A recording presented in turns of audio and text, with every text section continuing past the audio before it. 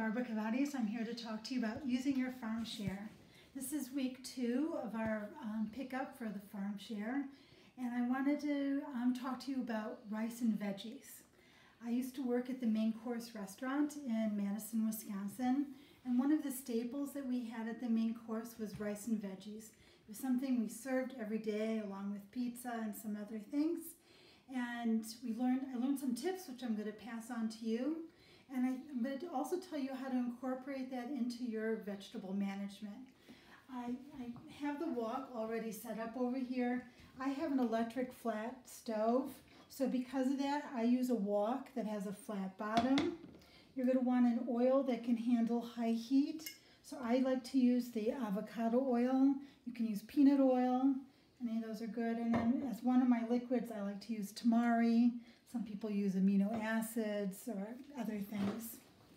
So one of the things I did, we had our share pickup today, and I went through my vegetable drawer to see what I had left over from last time, and I went through my drawers. So I found I still had one of my bok choys, but because I had stored it in the cloth bag that was wet in the refrigerator, it was still in beautiful condition. So I added that to one of the bok choys that we got from today's share. I also had some carrots, so I used 2 carrots. I'm going to tell you about why I have these divided up the way I do in a minute. And I also had 1 onion left. You can see it's sprouting, but it's still very firm. So it's still in fine condition to use. And I'm going to use the green differently from the base of it. I have these divided up in 3 different plates plus my greens. Essentially, I'm going to start by starting the onion, and then I put in some of my stage 1 things that go in with the onion. And I wanted to use some mushrooms. I also am going to put in tofu. This tofu is firm. It's organic firm. I like extra firm, but I couldn't get it at the store. So when I was cutting it, there was water on my cutting board. So after I cubed them, I could see it was too wet. I took it in handfuls and I went to the sink and I squeezed it out a little bit. Not too much to crush them. They still are mostly still in nice cubes, but enough to get out some of that excess water, which just makes a mess. And after that gets started, then we'll add the very firm veggies, in which case we have right now potato, because we're still getting some potatoes from last season, the carrots, and the beets. I put in 1 beet. It'll make things kind of pink and red, but it'll be fine. So then we'll start with that, and I'll tell you about the other veggies as we go. I'm going to start, I want to get this onion cut before it's too late. I'm going to put the onion top in with my the next stage veggies, which I'll tell you about in a minute. I don't know why onions always do better if they go in first, but somehow that's the way it goes. So you always want to cut my onion last so I'm not crying while I do everything else, but it always has to go in the oil first. I have the wok on a high temperature to get it good and hot. As I go, I'll be turning it down, but I'll start with it pretty high. So I like my onions in pieces. So I first slice them lengthwise after I cut it in half, and then I cut them across. Whoops, I dropped one. I'll just rinse it off. Okay, so they're ready. I've splashed some water on the wok. It's just sizzling. It's not bouncing. So we're going to wait another moment because it's not quite the temperature I'd like it to be. I want the water, when I put the water on there, I want the water to kind of dance around. And now it's dancing around. I'll show it again. Let's see if you can see it. It's kind of dancing around as you splash it on there. So then I'll put in, this is a non-stick wok, so I don't need that much oil, but you do need some in order to seal the vegetables.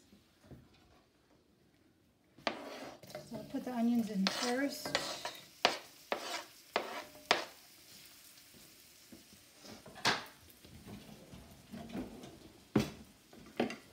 I like to use a wooden flat spatula to stir things around. So just get the onion going. And once it starts to get a little bit transparent, then I'll add the rest of the early stage things. I'm adding the tofu and the mushrooms before I add the really hard things because I want the oil to seal them so they don't get mushy and just crisp them up a little bit. So, and the other stage 1 veggies I'm putting in that are really hard because those are going to take longer to cook. They're going to have to steam a little bit before I add the stage 2. You can see they're already starting to get just a little bit transparent and looking. So now I can add the tofu and the mushrooms. And they're just going to cook a little bit just to seal them up with the hot oil. I'm not going to cook them long because I have all these other really hard veggies. If I didn't have hard veggies to add, I would cook them a little bit longer than I'm going to now. Even though it's hotter at the bottom, the way the wok works, it does get hot as it goes up the sides. So I do, especially at the beginning when I'm wanting to sear the vegetables, I do bring them up a little bit up the sides so that they have more contact with high heat. So you can hear them kind of sizzling, just searing them. And then I'll stir it and let it sit another minute. While it's starting to cook, I'm going to start cutting my greens. I put into the spinner both the bok choy leaves. The stems are in here in the stage 2 because they'll take longer to cook than the greens. But the greens I cleaned along with, we got turnips this time. And if you remember from a previous video, I like to take the greens directly off the young turnips because it keeps those turnips nice and crisp. So I wash the greens and I will use them in the stir fry.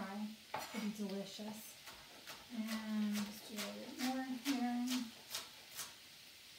I'm listening to the other.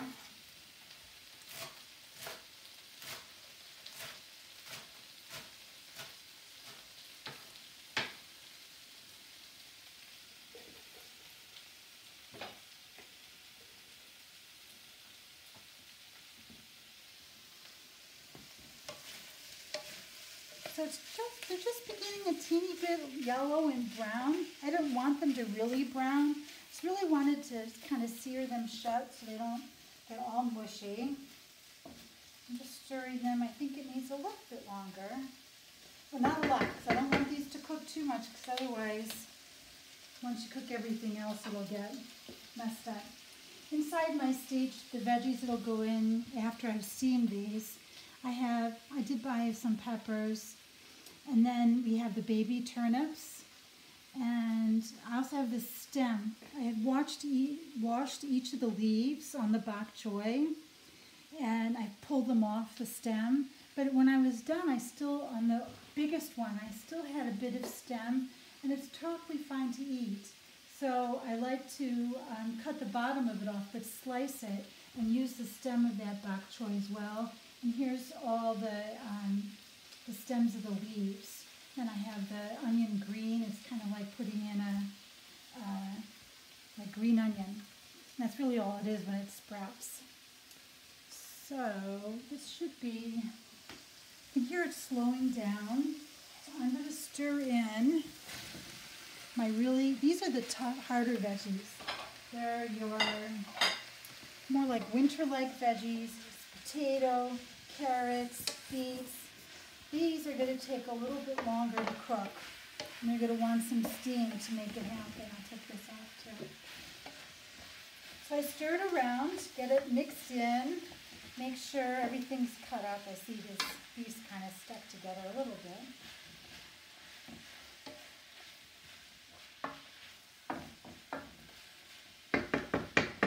So what I'm going to do,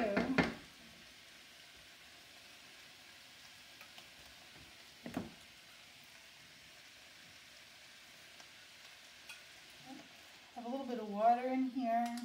So I'm just going to put a little water in. I'm going to close this up because I coated everything. I'm going to put it on high because I want it to steam. And you can see this is, I have a glass lid for my wok, and it's nice because I can see what's going on inside. And I know that there's moisture because it's steaming up and it's covering it. If it starts to get dry looking, I know I might be in trouble, so I have to keep an eye on it. So I'll finish cutting up the greens. Put them on the other plate. It's going to look like a lot of greens, but as you know from cooking greens, that they boil down. No, not boil down, but as they wilt, they're going to really get smaller. So I want a nice big high amount of greens. We also got some fresh herbs from the farm. And so I'm going to look at those and see which I want to put in. And I'll put those in with these softer veggies. Because you don't want herbs to cook too long. They lose their flavor and they get a little, like a muddy flavor a little bit if you let them cook too long. But getting a little bit and enough time for it to marry with some of the other vegetables is good. So let's see what we got.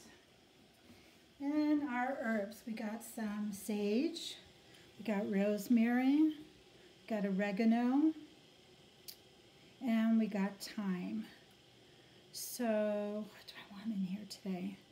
I think I'll put thyme in. I think that'll be a nice flavor. And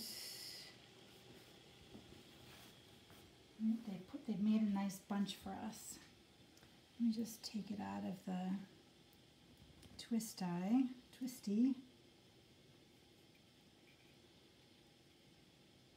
think I'll save the sage. I'll put oregano in too. So I'll put thyme and oregano. That'll be good. So some people don't like the stem, so you can just hold from the top and very gently pull down and then pop the top off of the thyme. Show you again, hold it from the top and gently, pull down from the top. It's easier than cutting all that. And then just pull the top off. Otherwise you end up with a lot of stem in there. People don't always like the stem. If you don't mind the stem, feel free to cook it. If I put it in a soup, I might tie the herbs together. And then, now see, this is starting to flower. The flavor is highest on herbs when they are starting to flower like that, but they're totally edible. So you can just go ahead and put them in. It's a good time, if you're growing any of your own herbs, it's a good time to pick them. You don't want them to go to seed. They will have lost their flavor by then. But that's the peak time to pick your herbs, is just as they start to flower. So doing that. I'm listening at the same time to the vegetables. You can see the condensation is running down from the top of the pan. So I know there's still moisture in there, which is good.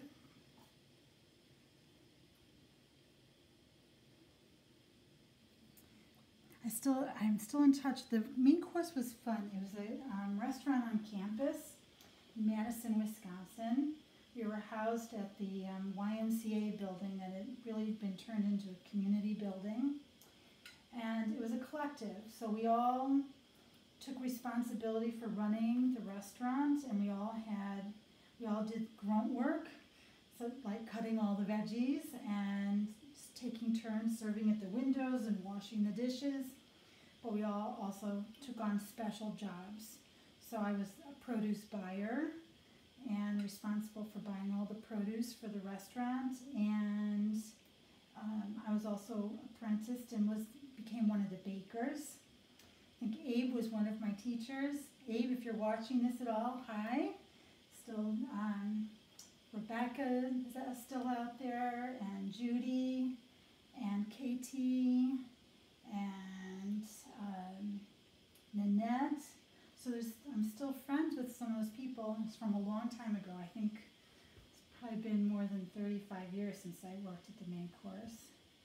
But it was really a fabulous experience and great to work with lots of other people on making sure that the largest number of people could get access to good quality, delicious food at not very expensive prices.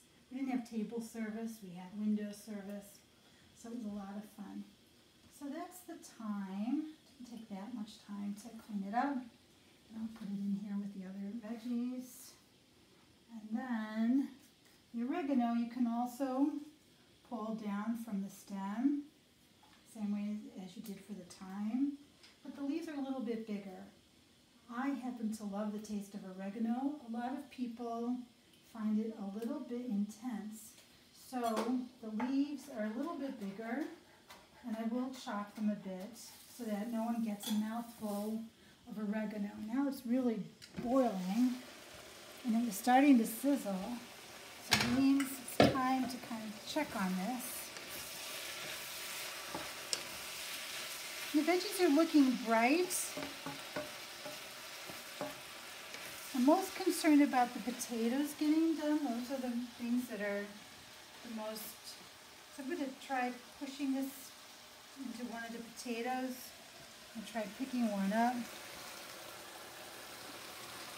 It's still a little, like, not quite done. I want the potatoes to cook longer.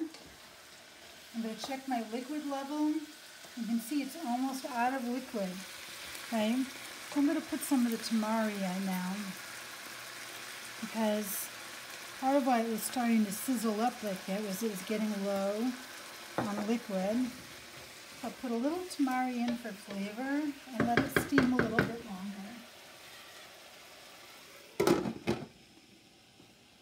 Nothing worse than an undercooked potato. So I cut up, just take another run on these. I don't know how many of you do a lot with your knives. It's good with the knife to always leave the front of the knife on the cutting board and rock in action with your wrist.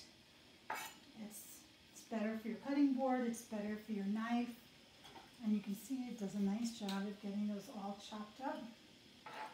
And then when you scrape across your cutting board to get something off, you want to use the back side of your knife, not the cutting side. That'll preserve your edge better on your knife. All the things I learned working at the main course. So at that point, just have to wait another minute. If people have questions when they see these videos or you want to know something, feel free to post a note. And if you like the videos, make sure you like them, because that way you'll make sure that other people see them. And there's like a logarithm on YouTube and Facebook. So the more you like a video, the more it gets out there into the world. So if you find these videos helpful, share them with your friends and like them. I can also show you one of the things I did before we started making the veggies. So I was making my rice. I use brown rice. It does take a little bit longer to cook, but I have an Instapot. I love the Instapot. It's actually been staying warm now for a while. But I just put in the rice in the water. I set it up, because I'm using whole grain rice, I usually set it for multigrain. And it takes only about 30 minutes to cook in here, and then it just keeps it warm inside the Instapot. You have to wait for the pressure thing to go down, but that's it. I don't ever worry about scorching it. I don't worry about burning my rice, which I've done on occasion. And so I find it easy. And if you do that before you start playing around with your vegetables, it'll be ready when you are. You don't have to worry about it. This is probably cooked long enough. And here it's starting to be soaked up the liquid. I'm going to put in these stage 2 veggies. These are veggies that don't need to cook a long time, just a bit. And stir them all together.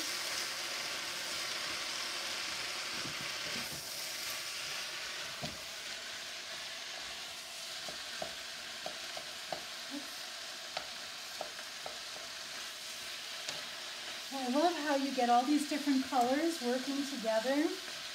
It's good when you're cutting your vegetables for the different stages. Like when I cut my beets and my potatoes and my carrots, I try to make them about the same size.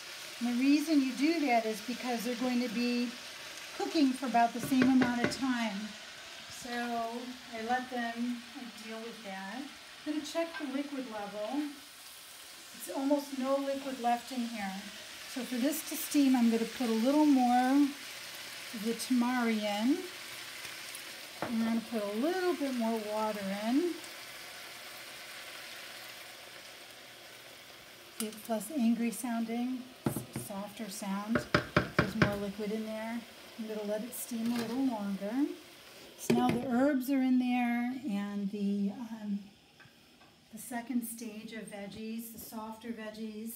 So again, I used this time the turnips, the bok choy greens, peppers, and then a little bit of the green part of the onion, the sprouting part of the onion. If you had scallions, you would put the scallions in right now, which we will have pretty soon. You just need it in there for a little while to get those, just really to bring out their color, make them a little bit softer. You just need them a little bit cooked. And then we'll put the greens in. And the greens, what I usually do is I put them in, stir it a little bit, and then you just want them to wilt. So just wait a few moments. See if there's anything else. When you eat your rice and veggies, some people put more. I like to put a bed of rice down, and then put my veggies on top. You can top it with nuts. You can top it with grated cheese. I have tofu in here, so I don't really need a lot more in there, but still sometimes it's fun to add in some cheese. You can use other grains instead of rice. You can use barley. You can use farro. You can make farro and mix it with lentils and things like that to amp up your protein and put it on a bed of that. Instead of having rice and veggies, which is probably a 60s, 70s thing, you can make grain bowls and have your veggies as one component, your protein and your grain on your plate, however you want to eat it. But I like rice and veggies. It means it's an easy dish to make. It's something you can use all throughout the season. And as you have different kinds of vegetables, you can adjust your recipe to take into account what you have on hand. It's a great thing to use up the remains of what you've had from the last year, especially towards the end of your share when you want things to kind of just throw in. I didn't have a lot left over at the end of the last year from the 2 weeks. Everything was in good shape, but it wasn't a lot left. So I really needed to wait for today when I got the new fresh things. And there were a lot of wonderful things to add into the rice and veggies. So it's a good mix of using up what I had, using what's new, and making a new dish out of it. It's something that's easy to store in the refrigerator if you have leftovers. Store your rice or your grain separate from your vegetables, but then just put it together and nuke it or heat it up a little bit more on the stove when you're ready to eat it. I've also known when the kids were younger, I used to take leftover rice and veggies and the grain, and I'd grind it up in the food processor with some oats and nuts and an egg, and I'd make my own veggie burgers. You can do things like that. So there's lots, they're very versatile, and there's lots you can do with them. See, it's steaming nicely. There's liquid on here, but it's not all cloudy. So I'm going to go ahead and take this off and take a look at it. You can see the vegetables, they're turning a nice bright color, so you can tell that they're cooking. I'm going to stir them around. And I don't want the second stage veggies to get mushy, so I don't want it to be in here too long. Just going to take one of the bok choy stems. It's getting nice and crisp and hot. So now I'm going to put all my greens in here. See, it fills up the wok. I'm going to cover it again. I'm going to let it steam a little bit longer now with the greens in there. Basically what you're wanting the greens to do is to wilt. So you can watch them a little bit. You want them to stay bright green. You don't want it to cook so long that they get dull. And you don't want it to just become a soupy mess. So you really just want them to wilt a little bit. And then I'll take the lid off, we'll stir it together and turn the heat off and get things together. But you can, I don't know if you want to come a little closer, you can actually see some of them wilting right in the pan as they go. It's curling up, it's reducing. Before, when we first put the lid on, it was all the way full. And now you can already see that it's becoming reduced. But I don't want some of these greens to be raw either, so it's a kind of a fine line. But you can see this is a very easy thing to do. The biggest thing is just cutting up all your veggies. And it just takes a little bit of prep work, but not long once you get used to doing it. And especially at the beginning when you're first doing this, it's nice to put them on plates to divide it up to get you ready. Once you get the hang of it, you can put your onion and other things that you're putting in right at the very beginning, and then just keep chopping. And then by the time the onions are ready, you're ready to put in the next stage, and you just keep going that way once you get the hang of it and once you build up some speed. So, but at the beginning I would definitely use the plate method just to get you used to it. You can see it's much reduced. See how they're wilted now? So, yeah. I'm going to turn it off because there's still some residual heat. I'm going to stir them in so everything kind of marries together. And I'm taking care to kind of stir the greens a little bit as I do it, as I stir them in so that they're not in clumps. So I'm just kind of running my spatula along the top and dragging it along as I stir it in so that I can spread it over the space and not have a clump of greens all in one place. Because you want the greens, now that they're wilted, see they're nice and wilted, but you want them to mix in with the rest of your veggies so that as you get your fork full of rice and veggies, that you will have a nice mix. Look how nice that looks. It's bright, it's very fresh looking, it'll be fresh tasting. And it's a great way to use a lot of the vegetables from your garden share and something that everyone will like in your family. If you have little kids who are kind of particular about foods being cooked together, one of the things that you can do, that I used to do with my kids, is take out, when you've cut up your vegetables, save some of them aside raw and give them to your kids raw with the grains.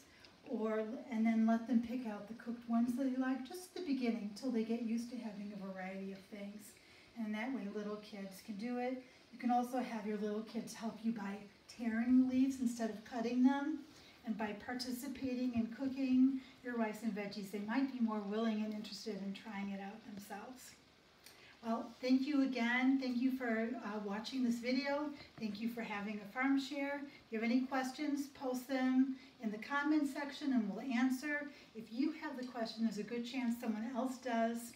Watch our other videos and make sure that you join our farm group page. Thanks so much. See you soon.